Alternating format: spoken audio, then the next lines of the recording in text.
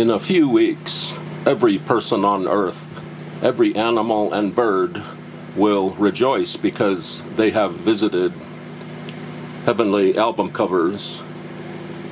Here is an album by the Remains, not to be confused with the Ramones. The Remains were from Boston, Massachusetts, and they were easily one of the most exciting and powerful pop groups of the mid-60s.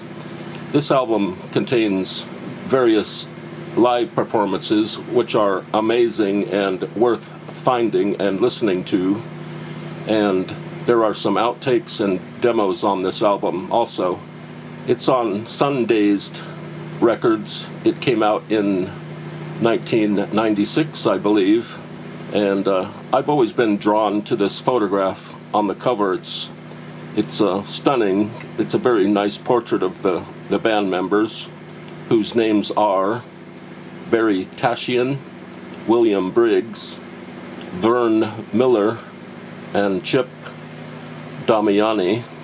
And this album was recorded. The live portions of this album were recorded in the morning of May 26th, 1966.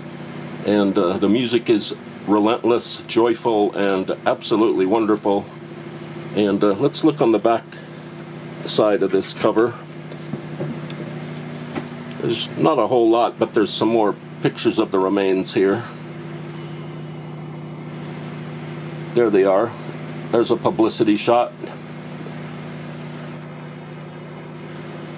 And the Remains, were locally famous, and I think they played on tour with the Beatles. The group have a very Beatle-y sound, and this album is mastered very loud. It's a very loud album and really in your face, and I like how the drummer is holding one stick down here.